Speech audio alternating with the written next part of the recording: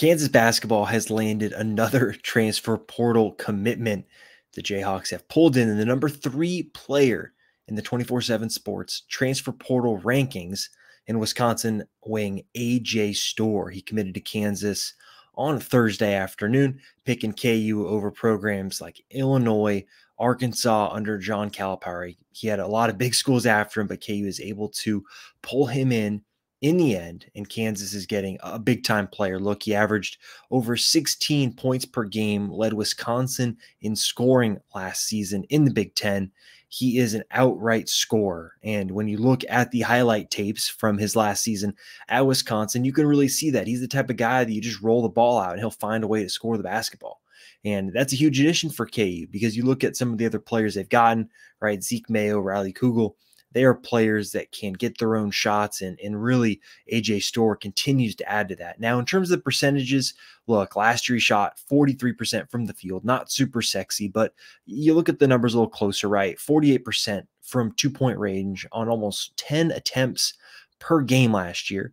And then the 3-point percentage dipped down from his freshman season at St. John's, where he began his college career. As a freshman, he shot 40% from 3 on just under 3 attempts per game. And then last year, Wisconsin, his percentages dropped down to 32% while shooting over 4 attempts per game. So if KU can reel him in, which I think is totally reasonable to expect, considering the fact that you look at some of the other players Kansas has, like the whole entire burden of an offense is not going to be put on AJ Storr next year, right? There's Hunter Dickinson, there's Zeke Mayo, there's DeJuan Harris and KJ Adams, there's Riley Kugel.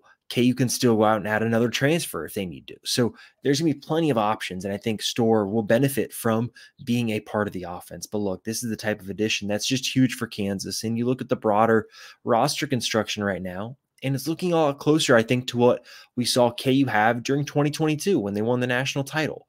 You have a point guard, right, the same guy, in DeJuan Harris, but then you have a bunch of interchangeable parts. You think about kind of 2 and 3 and maybe a little bit of 4 with guys like Zeke Mayo, Riley Kugel, obviously Elmarko Jackson. KU's still in the market for another probably wing that can play there as well. And then you add in someone like KJ Adams, who's going to be at the 4.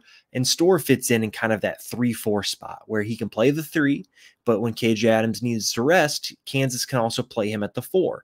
And I believe in those minutes, you're going to see Kansas go 4 out around Hunter Dickinson, space it out, try and get him as many touches as he can without having a bunch of guys around him, and think about how much that can help. And obviously, we saw Dave McCormick have success during that title season, having other wings like Jalen Wilson, Ochai Agbaji, Christian Brown all around him. And so Hunter Dickinson theoretically can benefit a lot from a player like AJ Storr joining the team.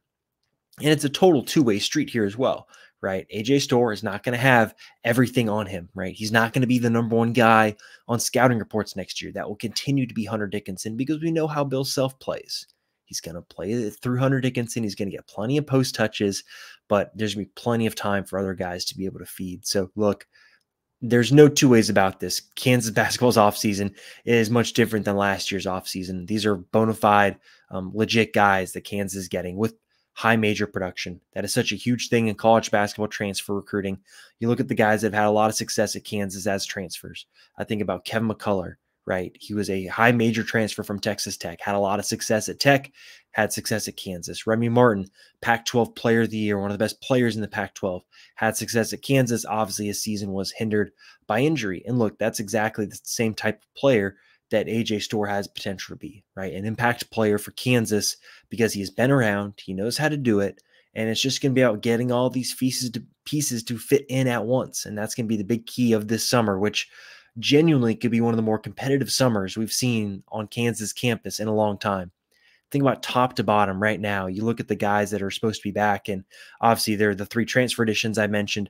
There are freshmen coming in, but look, DeJuan Harris, KJ Adams, right? You got Elmarko Jackson, who is on track to return right now. He's going to want to fight for more minutes, but he's going to have to go out and beat Zeke Mayo, who averaged over 15 points, I believe over 18 points per game at South Dakota State last year, right? Riley Kugel, someone that was on NBA draft board. So you look at this roster and the way it's shaping out, the talent level on it is so elite, and it's going to be about making the pieces fit. And that's when Bill Self's coaching staff is going to have to do their work, but they have done the work on the recruiting trail.